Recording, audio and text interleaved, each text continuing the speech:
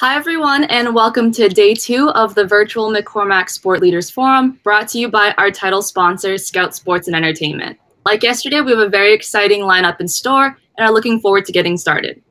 Thank you again to all of our sponsors who are powering each of our sessions, our lovely advisors, the McCormack Department of Sport Management, and all of you for showing up and being ready to engage with our speakers.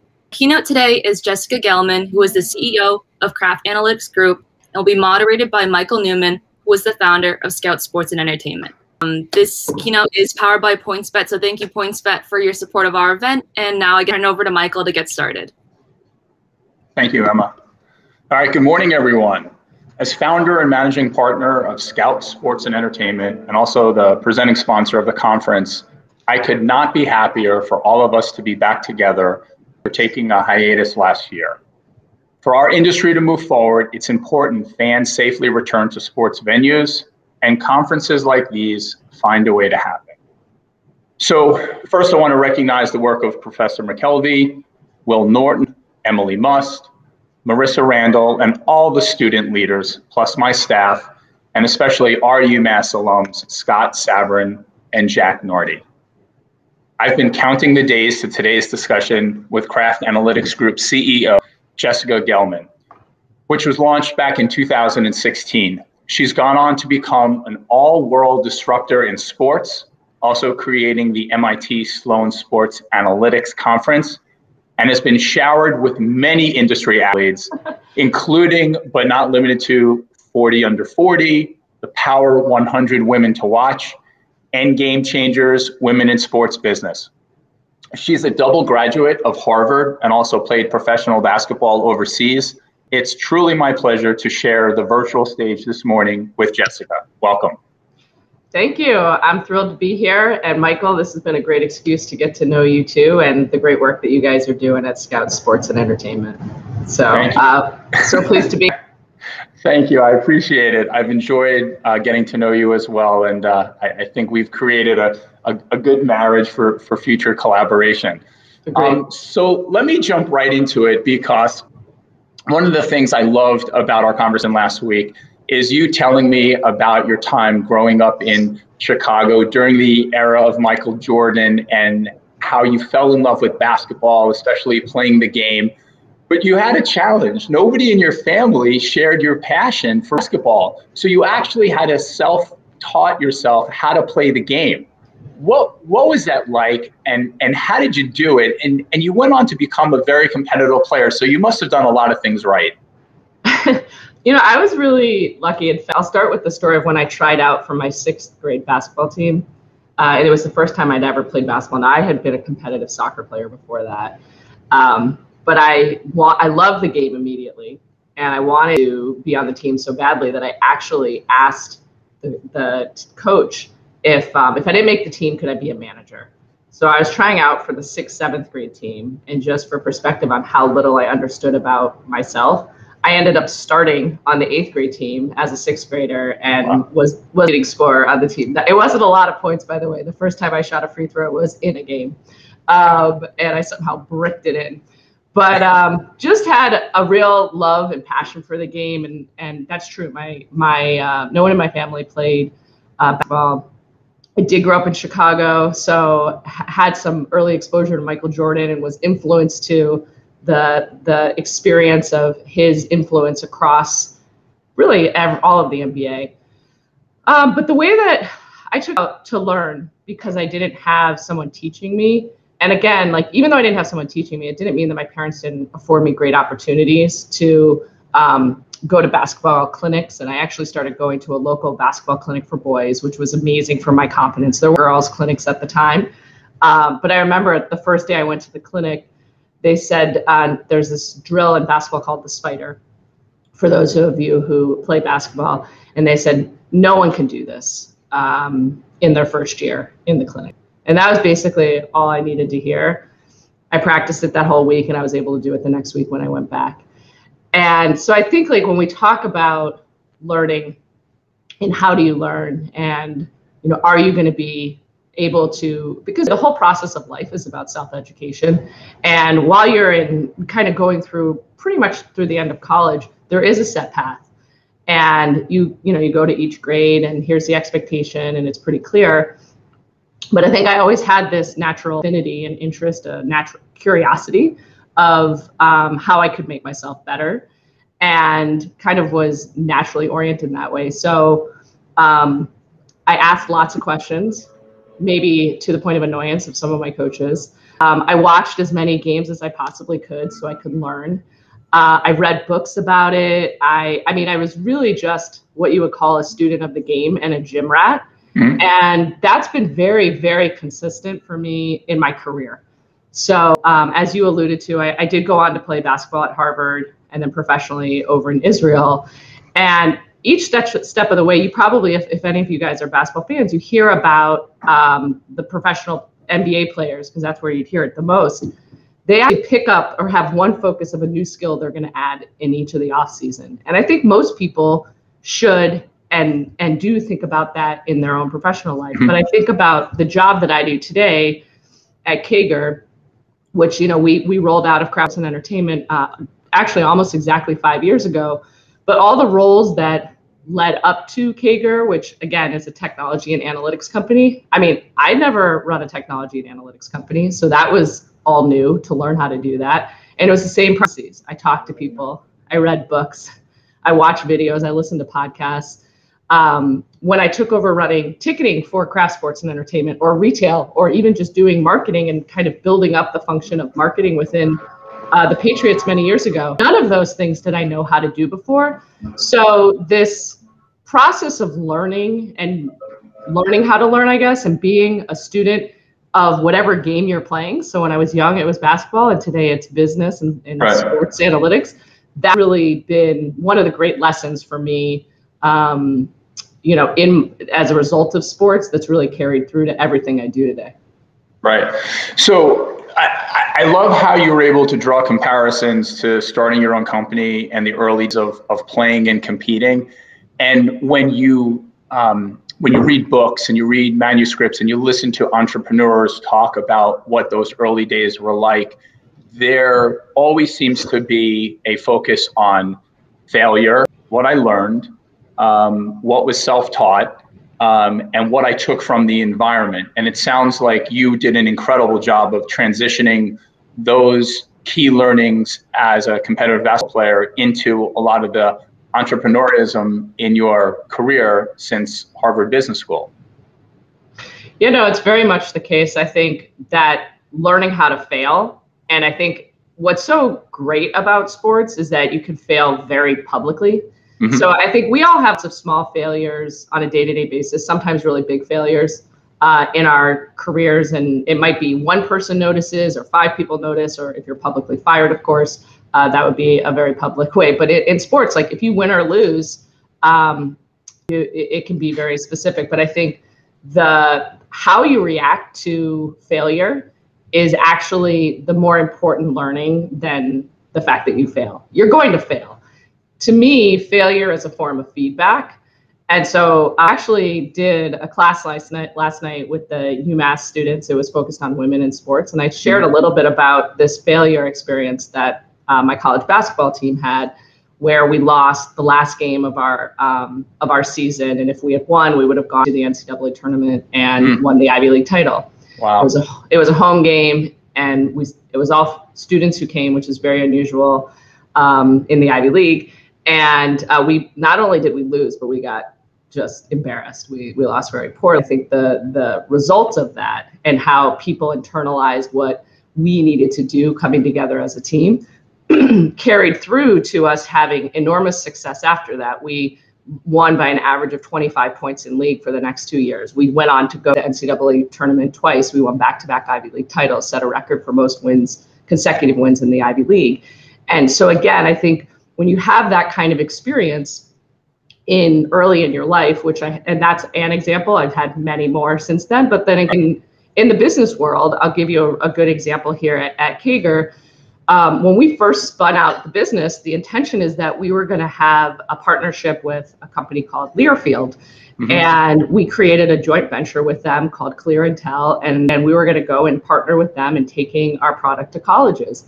And, we learned, and this was 5 years ago, college sports is pretty far behind professional sports, and even within the professional sports world, the different leagues are behind. Sorry, when I mean behind, I'm talking specifically about the use of analytics to drive decisioning and understanding what data and technology and analytics can bring to bear to help create a better experience for the fans. So I mean, that was like a huge premise of Kager, and guess what? We shut it down after a year. And so many people would say, oh, that was like learning or knowing that that wasn't going to work was actually a success. But to me, in many ways, it was a failure that we didn't have the understanding of how we were going to bring something to bear in year one. Now the business is going great, so that's important too. Like, how are you going to learn and pivot and alter moving forward? So just to share that too. Yeah, no, that's a really important point. You said something just before that I'm going to get back to. You talked about how when you're an athlete, you play sports, you can fail publicly, right? And my next question, I have something else I want to touch on first, but my next question, I want to talk to you a little bit more about sports performance under pressure, because that really was an early passion of yours. But I just want to touch on one more thing about sports and business. And a lot of people probably know, if you played professionally overseas in Israel, like, what's that one crazy story that you have that seems like all basketball players or professional athletes are asked that question when they've spent time overseas? I'm not going to ask you that question. Maybe we'll do that later. But the thing that I'm mostly interested in, because a lot of people know that I have an affinity towards hiring athletes at Scout, or competitive dancers, or people that worked in groups growing up, people that were actors, people that were public speakers, people that were on the bait team, people that perform at a high level. You played at the highest level. You played in the Ivy League. You played professionally overseas. A lot of students today in the audience probably play, very high level sports or play club sports or weekend warriors. What quality attributes are really necessary to succeed at levels? What do they need to take away from their college career? What attributes that they can apply to their career? Because a lot of the students today are going to be looking for jobs. They're going to be in the workforce just in a few short months. Yeah, so there's three things that I would speak to on those lines. The first is what you said. I agree with 100%, which is dedicate yourself to something, anything.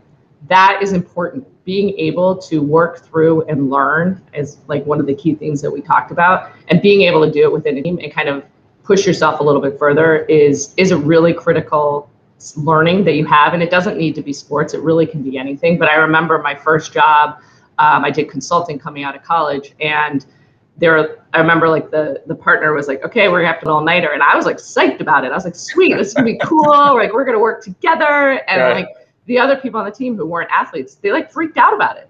I was like, it was just a weird thing for me to kind of realize. And I was just like, well, this is just something we're going to do together. And that was part of, what I had grown up doing. But the two other things that I think that, for me anyways, sports really afforded from an attributes and kind of quality trait that I think taught me, first and foremost, is questioning the status quo. I was on a lot of different teams that did things for the first time. And especially today, like even in what Kager is doing, we're building and doing things for the first time in the sports industry. I like being in that position of creating new things that are innovative and driving change. But I think if you look back to even when I was growing up as an athlete, the things that I did, like I would dribble behind my back, which at the time girls didn't really do. And you can kind of see that carrying through. Being like a woman running a sports analytics technology company is not necessarily something that is all that common. The other kind of key thing there is that I was a point guard, and I played on amazing teams. My teammates were very talented. One of them legitimately was the best player to ever play in the Ivy League, so that didn't hurt why we were so successful. She's now she actually works for the Celtics. And is vice president of player personnel there. But my job was to understand the strengths and weaknesses of my teammates, where they were good, where they were weak. If they were injured, what did I need to do to adjust in terms of, if they had hurt their ankle, like what did that mean in terms of how fast they were relative to how fast they were normally? Or if they were a forward who didn't have great ball handling skills, knocking them the ball at half court, getting them the ball in the post. And so the same thing carries through today, like my job as CEO, while I'm not necessarily always on the floor playing, because I do have a lot of a coaching kind of role now, but it's to identify where people's strengths and weaknesses are and where they need to shore up some capabilities. And that could be through a variety of means. That could be direct feedback to them, that could be training, that could be providing support with other people around them.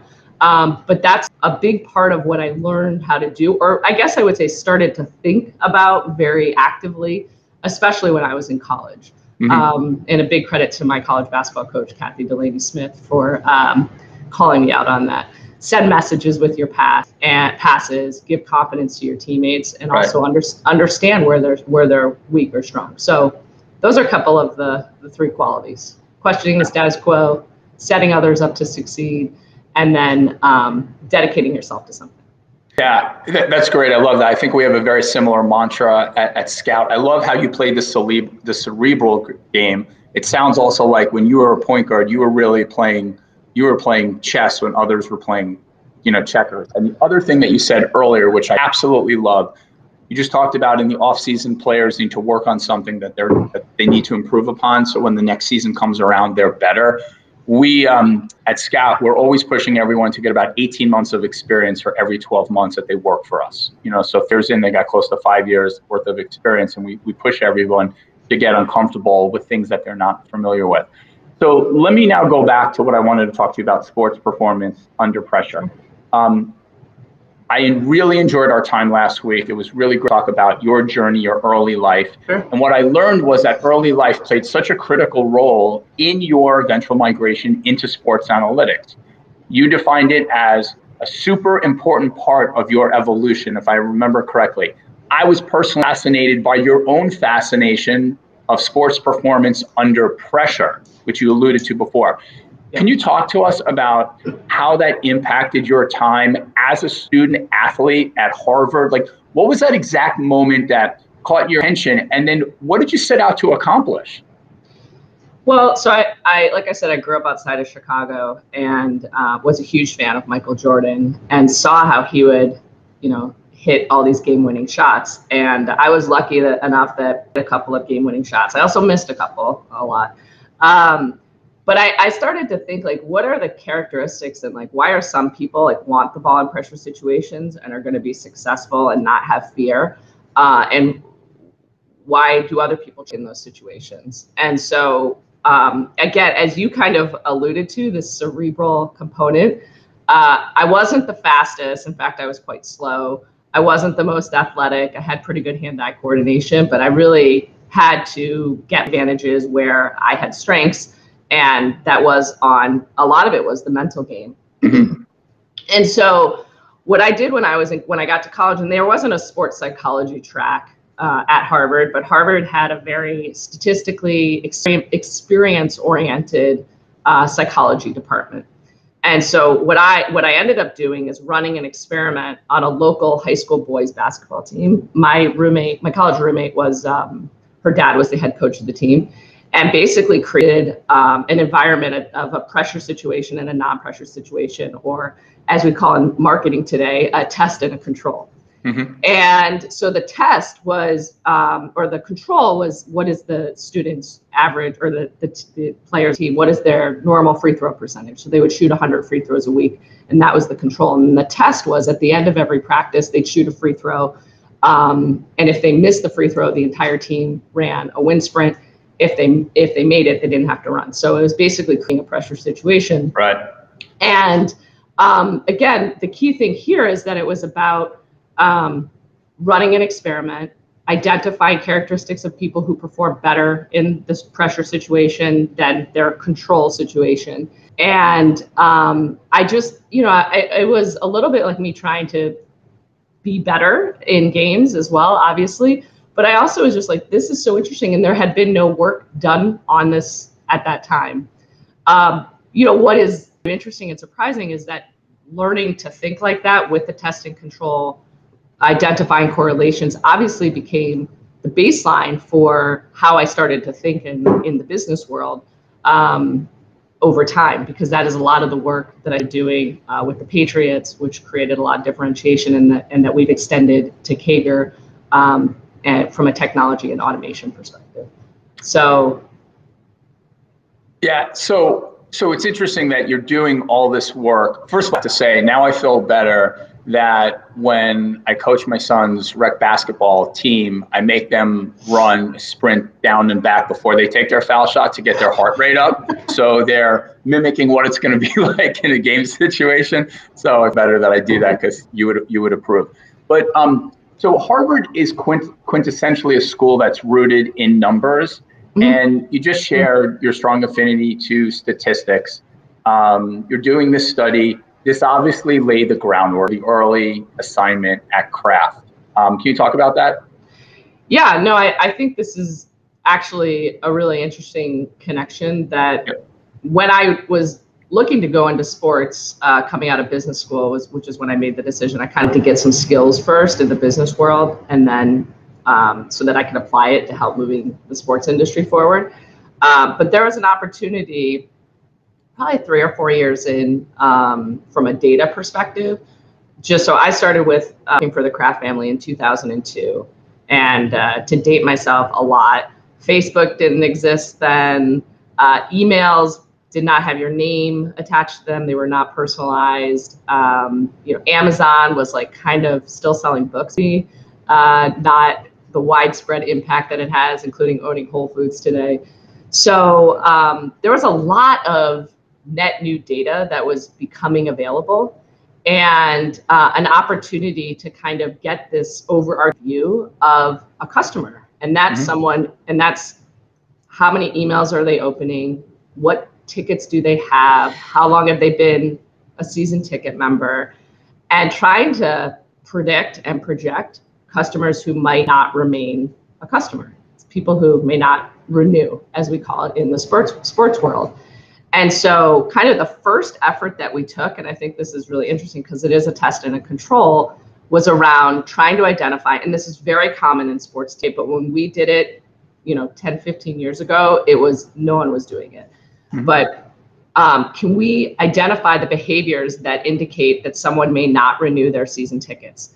So we did a predictive model, and it was not very complicated. It was a simple logistic regression, and identified a couple of different things that were indicative of that a customer might not renew. The most significant was if they didn't attend games. Isn't that surprising? No, it's not at all. But the interesting data point, and then the prescriptive component about it is, what are you going to do? The interesting data point is once they got to the 4th game of missed games, and this is out of 8, so basically half the games, their likelihood to renew dropped by 35%. So our intention was, how do we prevent them from getting to that 4th missed game? And this is where the test and control comes in. So what we did is we set up a series of communications and outreaches after the 1st missed game, after the 2nd missed game, and after the 3rd missed game. So we were kind of coming in and trying to adjust and make sure we understood what was happening. So did they miss a game because they had a personal situation that came up, or did they miss the game because they had a bad experience? So getting feedback from them, make sure that they knew if they weren't going to be able to come to the game, that they could sell their ticket on the secondary market. So like those types of efforts. So we did a test and a control across all of these communications, and the customers who got communications renewed at 5% higher than the people who we didn't do anything. That's impact, and that's data driven, and it's a test and it's an experiment. And that was kind of the start of seeing, okay, we can use data to understand our customers, and then we can use marketing and communication to alter those behaviors in the ways that we want, to educate our customers, not in a negative way or nefarious way, but to help them understand the amenities that they receive and have. Right. So very early, you're working with one of the industry titans in sports. You're working with an icon, Robert Kraft. And he is an icon, you're right. He is an icon, without a doubt. And he's certainly one of the big winners coming out of the new NFL media deal, because if I remember correctly, I think he heads that committee. But when we talk to executives, senior executives that are making an impact in our industry, one of the questions that students always want to talk about, or they want you to talk about, is, was that Was that your aha moment where the door was opened and you realized, okay, I'm going to jump through this because no one's jumped through this before me? Or was it a fork in the road moment where you went one way and that propelled you down this path, right? This journey that you've been on to start Kager, to be involved with Sloan, which we're going to get to. But like, talk about the role that this opportunity and Rob Kraft has played in your career, because not many people have a story like this. Yeah, so I was really lucky, I guess I would say, in that the year I was graduating from HBS, and Robert is an alum of the school and very philanthropic, fellowships, which I actually didn't have one of his fellowships, but Gillette Stadium was being opened that year. And for those of you who are interested in getting into sports, going and working for an organization that has a major transition change, like building a new stadium. I mean, I obviously didn't think that or know that then, but that is really a good opportunity. So the Krafts happened to be looking for a field study, a team to basically do a project to help them with a business issue. And my team applied. It was a couple of college teammates, actually, and then one of my close friends who I was co-president of the Business of Sports Club. And we did the project. Our main contact was Andy Wozniachuk, who was the COO of the Patriots at the time. But Robert and Jonathan were both very involved in our readouts. And we gave our final presentation. So we're obviously here in Massachusetts. Gillette Stadium, by the way, is right there. That's why I looked over there. And it was basically on how best to maximize the use of the stadium, in particular the club space, on non-game days. And we effectively wrote a business plan and did a lot of primary research, very data-driven, of how many people would potentially use the venue, how far would people drive, would people from Boston come out. We did comparative studies with other NFL teams that had club space and what business were they generating from it. And then, I mean, so it was cool. It was a great experience to kind of tie my business school together. I did it mostly because, remember, I was a basketball player. I did basically to have an experience in sports. I didn't connect that it would lead to a job, which was kind of like the dream, to be working for thought leaders like Robert and Jonathan Kraft, who are innovative and entrepreneurial, and really thinking differently about sports and business, and treating sports like a business and not like a hobby. And so we gave our final presentation, and as I was walking out, they asked me if they could help open any doors in sports, and then a couple days later offered me a job.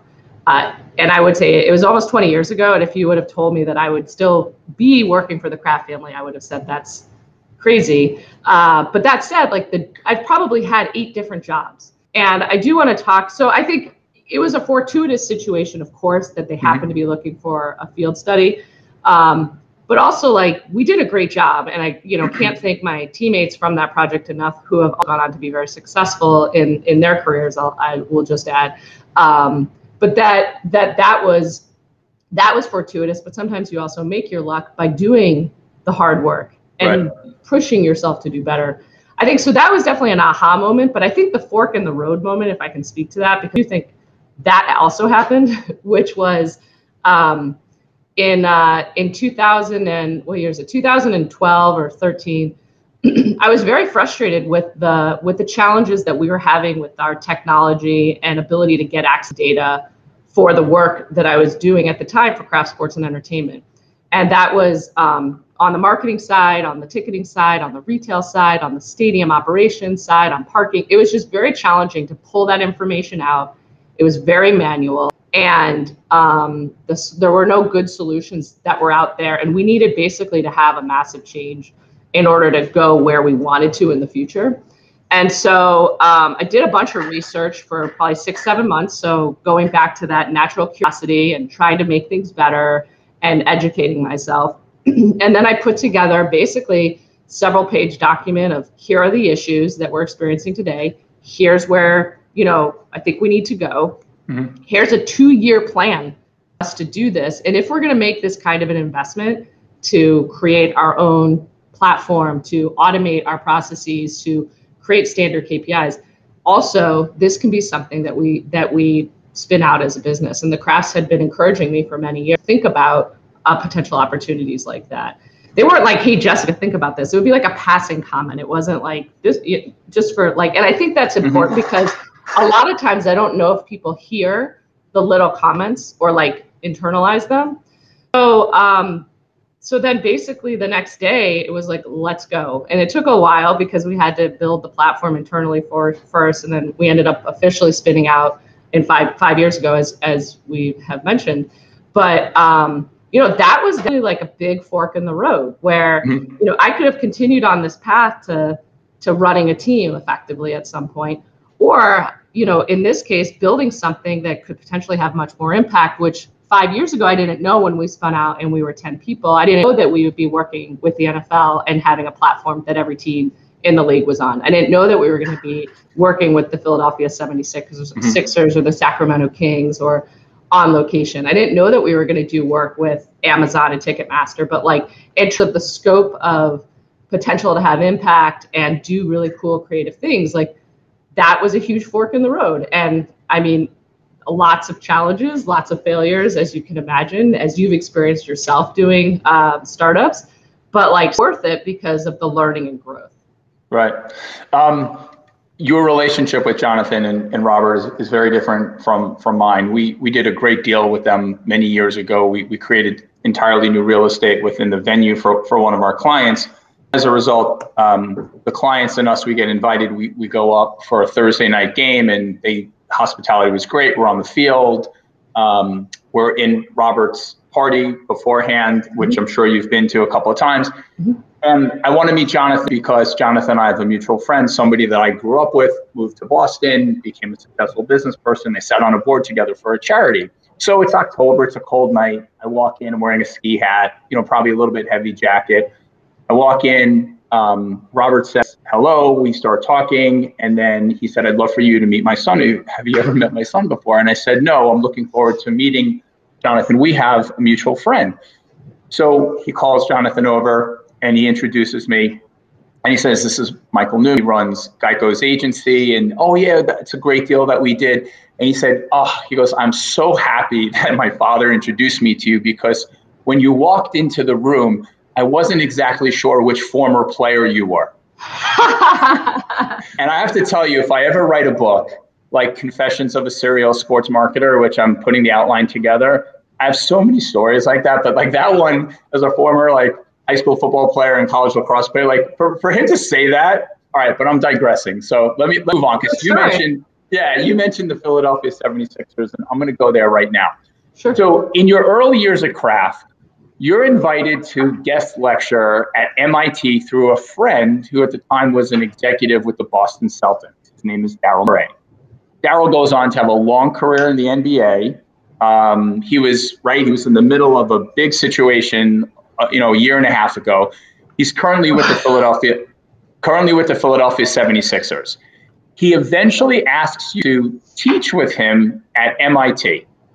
So I look at this as really one of the historic moments in sports, right? This is really behind the scenes because it leads to the creation of the MIT Sloan Sports Analytics Conference, which has been a major disruptor. We talked about this, a major blue ocean opportunity, major disruptor in the sports conference landscape.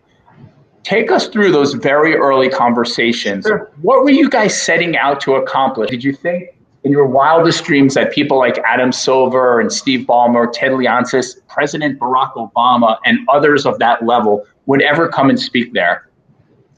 No. So, I mean, I used to start, Daryl is one of my best friends. And so we developed a great friendship. He started at the Celtics basically a little bit after I started working for the Kraft family. And he was teaching the class at MIT, and he knows this. I went to listen to the class because I wanted to learn a couple things. So again, back to this curiosity, right, and see what I could take and apply to what I was doing. And so then, he asked me to come and teach the class with him. And we were actually teaching class when he started to get the opportunity with the Rockets. So I think just that's important to note that we were in process in the class, and this was in 2004. And when he first got the job, he and I were like really into the class and enjoyed teaching it. And it was fun to give back in that way at that time. So he actually said he was going to fly back up every week and teach the class with me. And we were, after the women's Final Four, having a drink at a bar. It was in Boston, sorry, just to be clear. And he was like telling me, I was like, Daryl, like you're gonna have to be totally focused on your job. Like you're not gonna have any time for that.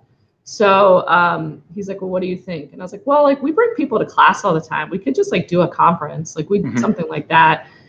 But it was kind of like a throwaway comment. I mean, it was like, oh, that's interesting, but it wasn't like, let's do this. And then he called me up like a couple months later. He's like, you know what, I think we maybe should do this.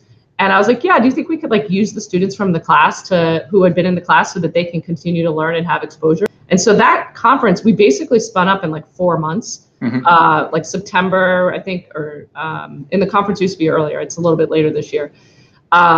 And it was like 100 people, maybe 125 people at the first conference. Like a bunch of them were just my friends because we're having this event and it cost like $25 to go to it. And it was on the MIT campus and it was snowing and people were walking all around campus and we had directionals. It was awful. It was awesome, but it was awful. But it was operationally awful, kind of wise, awesome. In fact, like Bill James at that conference, like wrote his email address in chalk up on in one of the rooms, like looking for feedback. And so I think like the initial kind of interest, there was probably 5 students, maybe 6 students who were involved in the conference at that point in time. And then it just grew very organically because you have these students who wanted to learn and do more and better than the year before. And then it was a little bit like Daryl says, it was like catching hold of it and like holding on to it, like the rise of the amount of data that was available, the interesting work that had happened in baseball that Daryl was starting to drive on the team side for basketball. And then of course, all of the new data that was becoming available on the business side. It was just one of those kind of growth that we were kind of part of helping to spearhead and creating this forum for people to think differently. I think what we started to do also is that not only were we having people come and speak, but we created a lot of areas for innovation to happen.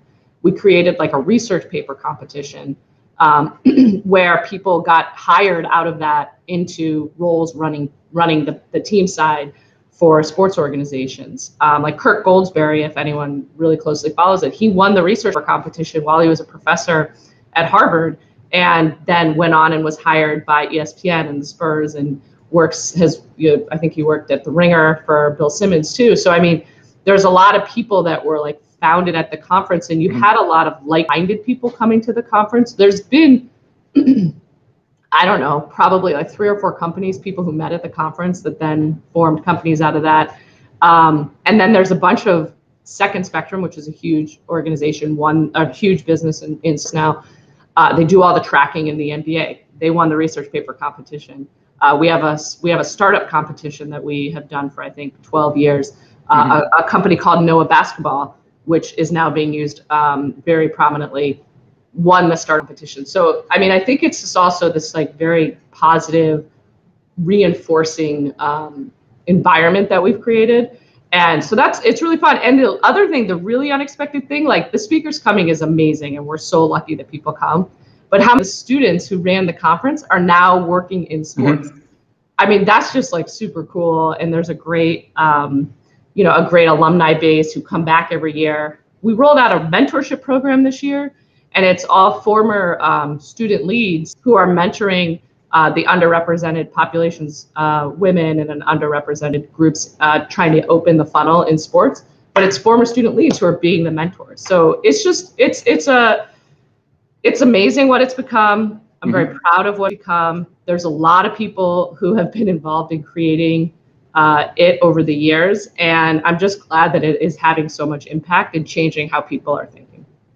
I'm so glad you said that, because one of the reasons why we were so drawn to partner with Mass for this conference is I love that it's student-led. I mean, Scott Savrin, who works for us, I mean, he's running cross-channel analytics for Scout 360. I mean, he was involved putting this on years ago as a student at UMass, and cool. You take a look around the sports industry, and it's just littered with people that have been involved, not only with this program, but with this conference, and the leadership and the logistics and the managerial and the experience that you were offering, the skills you were offering people at MIT, and what the at UMass are getting is second to none. All right, so I'm going to ask you a couple of quick industry questions, and then I want to move over, because we have about 15 minutes left, I want to move over to questions from the audience, some that were sent in, and then we'll go live. Great. So I think this is a real general question. The role of measurement data and analytics always seems to be under the spotlight even more during times of economic distress. We 100% saw right after the financial crisis in 2008 for the next couple of years. Yep. I'm curious, how has the role of data and analytics changed during COVID? What have you seen change, and what do you think is going to change in the coming years now that we've through this pandemic and the teams and the leagues are trying to figure out how to create that harmony and balance that they had with the advertising community that preceded COVID? Yeah, there's three things that I would highlight there.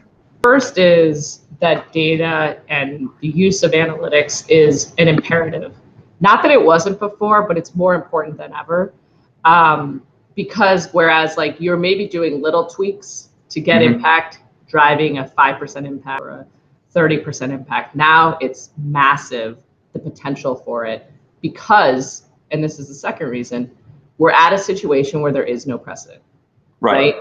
Historically, or generally, data is saying, okay, here's what happened in the past. We're going to use this information to predict the future. And in this situation, we don't know how people are going to react to coming back to games. We have indications that it's going to be very different, that the expectations are going to be very different.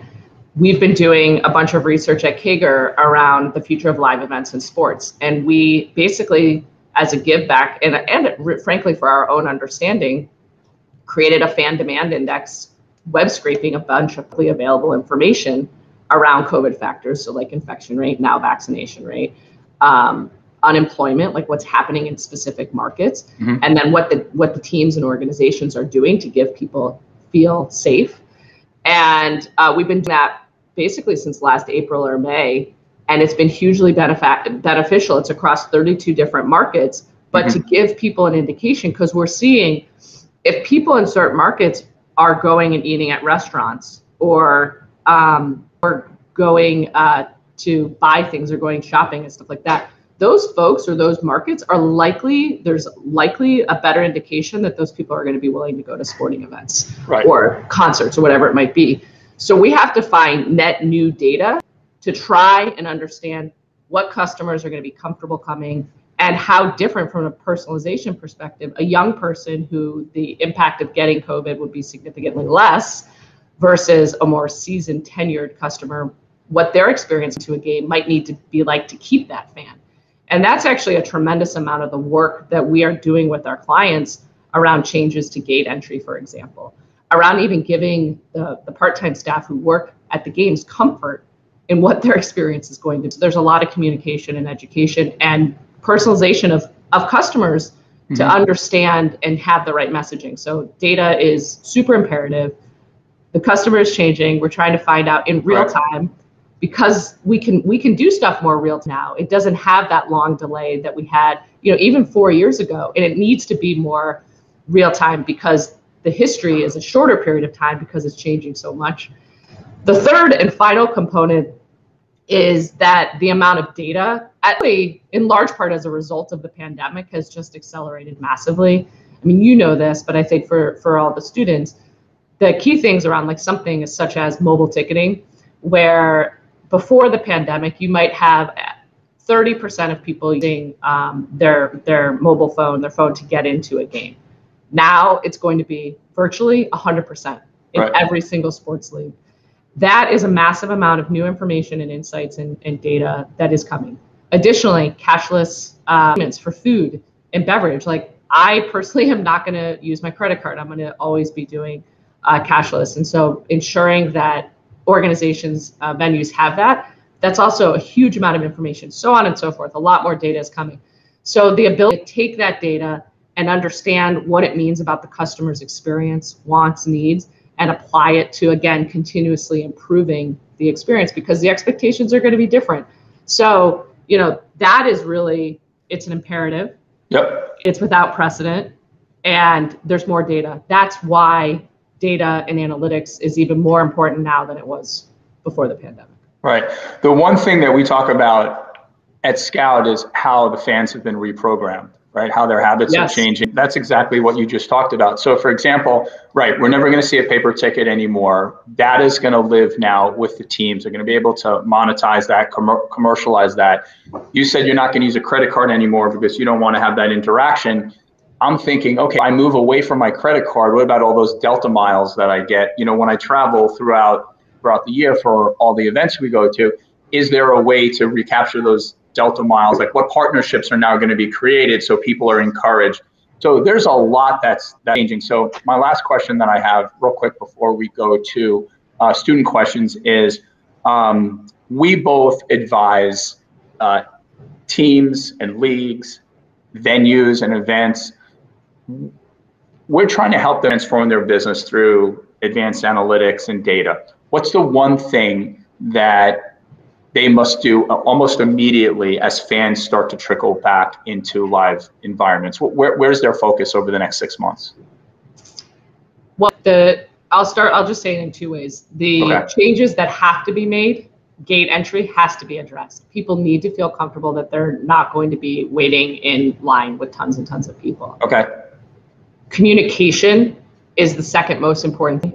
Being able to do that on an individualized level and having access to who your customers are, even when tickets are selling on the secondary, is super critical, because it's going to be changing in real time, because people are going to see what's happening and make adjustments. I think there'll be much more messaging, app notifications. The last thing is feedback. The focus on getting feedback about what customers' experiences are and making changes. By the way, during a game. I mean, it has got to be instant. People need to feel heard. If you have, because of what you said about people's behaviors, the reprogramming, people need to have a great first experience, or it might prevent them or have in their head that they're not going to be comfortable coming back. And so organizations need to hear what the experience is, and they need to take action to fix it. Because the assumption is, you have to remember, many of these venues have been shut down for a year and a half. There's going to be things that don't work because it's been shut down. I have a long list of things that I can't wait to do when we start traveling and going back to events. One of the things that I want to do is I want to host you for lunch or dinner with a couple of my colleagues, with Scott and Harry and Karen. Love it. You'll enjoy meeting them, because they're the ones that authored the research that Karen shared with you. So we're all thinking along the same lines. Okay, 10 minutes left. Let me open it up. Are there any students that have a question that want to jump in? We can do some live questions before I get to the written questions.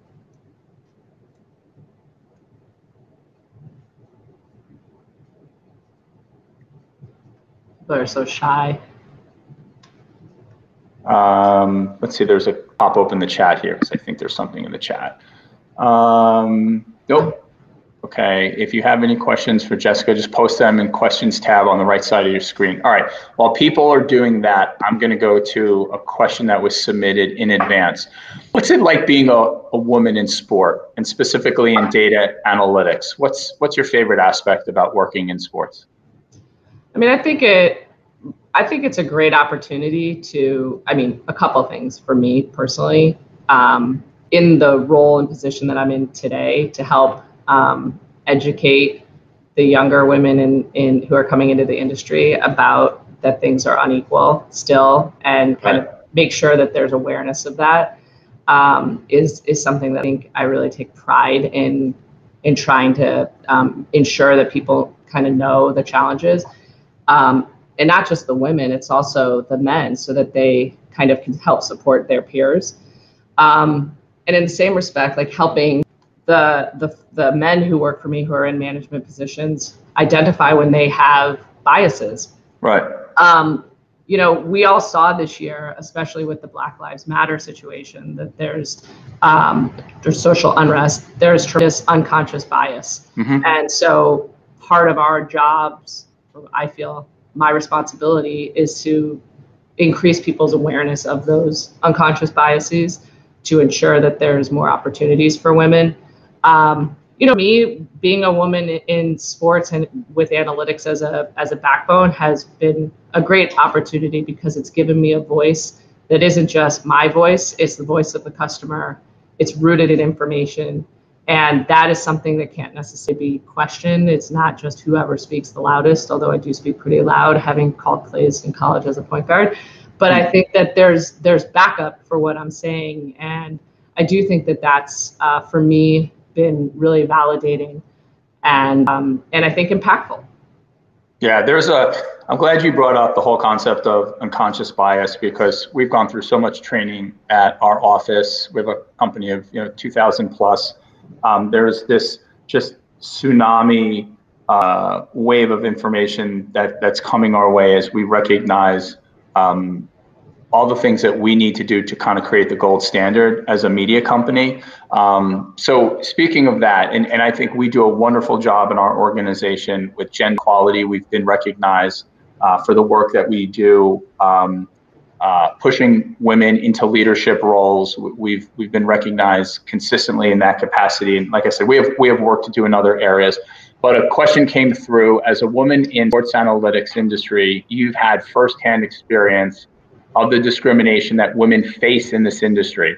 What's one piece of advice you have for women trying to enter the field of sports? You mean in terms of the fact that you're going to likely face discrimination? Yeah. I mean, I think, go ahead. I'm sorry. I mean, I guess what I would say is you got to find what's genuine and real for you. Finding mentors, talking with people like your colleagues about what's happening is super important. And it's okay to say, like, no, that's not okay. Right.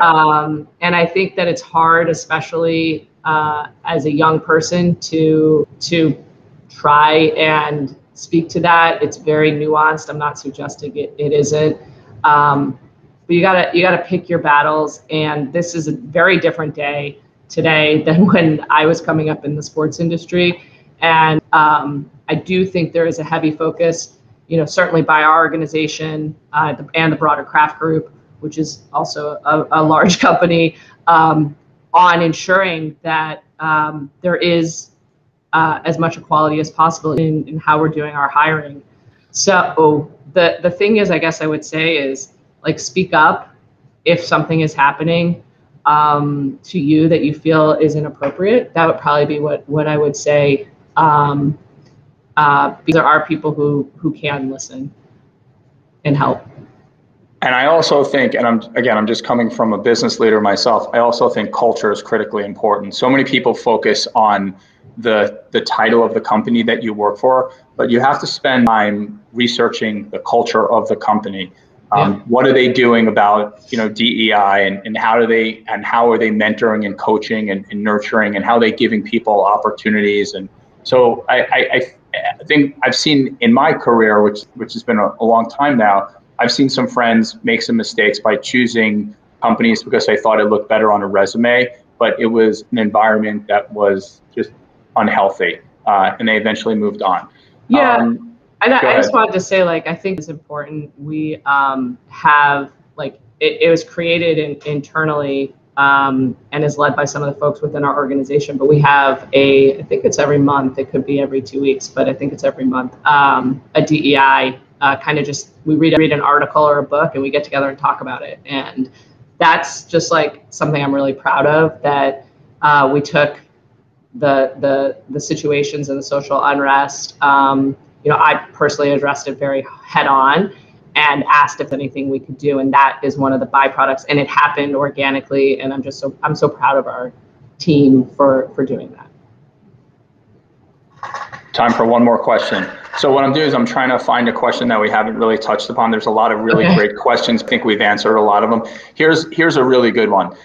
This past season was extremely difficult in terms of the teams and the leagues generating revenue with no fans being able to attend. So how has the season impacted your strategy for Kager moving forward? Like what role are you now playing for your clients? How are you helping them recapture that revenue? Can you talk about that a little bit before we sign off? Yeah, I mean, first and foremost, we're trying to help our clients identify the customers who might be less likely to return. We created what we're calling a COVID factor, which is actually, now that I think about it, a terrible phrase.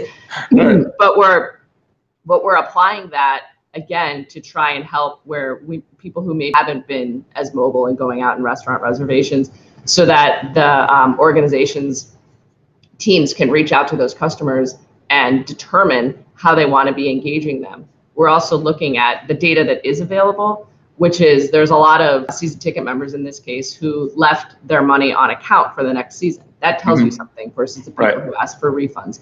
So we're trying to use that type of information to help them with their planning of how many tickets they're going to need to sell this year, because that is really a great unknown, not only in terms of the capacity, which is obviously moving more towards hopefully full capacity by the fall, but also like their ability to sell in is going to be very different because people's their ability and comfort in coming to games is still unknown. Right. So that's been a very, very heavy focus. And the other component is the learnings around what do fans and customers need to feel and experience coming to sporting events. That's been a big focus. We're doing a tremendous amount of research on gate entry, on flow patterns. And then we're also doing a lot of work with helping to identify the part-time staff to support the having venues at full capacity.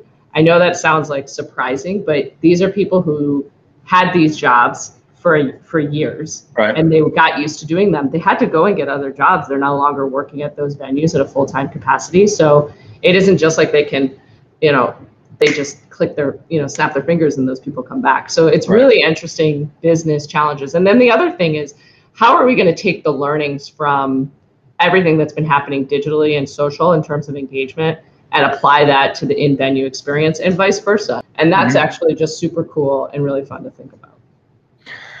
Jessica, we can do this for another hour, I'm sure, because there's more questions and there's a lot of things I'd love to ask you, but unfortunately we need to move on and share the stage with others. But I can't thank you enough, and it really was a treat, I'm sure, for all the students that are listening to have the opportunity to hear you talk about your career, your journey, the contributions that you are making to sports. I loved learning myself. I hope you and I have created a friendship and a shared passion for data and analytics. And again, I want to thank all the student leaders at UMass, because you guys have done an incredible job. This is not easy at all. So you should all feel really good about yourself. With that, I think we're now going to sign off and turn it back over to everyone else. Thank you, everyone. Congratulations Thanks, everybody. on the conference. Thanks, Emma. Jessica and Michael, thank you so much for being here. It has been an honor and a pleasure, and we appreciate both taking the time out of your very busy days to join us today. And thank you all for attending our second keynote session of the McCormack Sport Leaders Forum. Next up, we'll have a 15-minute break, followed by our first session of panels, which include new media and sports gambling. The new media panel will take place on AirMeet, which is the panel we're currently on, and the sports gambling panel will take place on Zoom. So make sure you check your email from this morning to have the Zoom link, and please let us know if you're having difficulty accessing it. It's important that you attend the session that you signed up for in your registration process. And thank you again to our title sponsor, Scout Sports and Entertainment, and to our keynote sponsor, PointsBet. Thank you so much for being here. All right. Bye, everyone. Thank you. Bye. Thank you.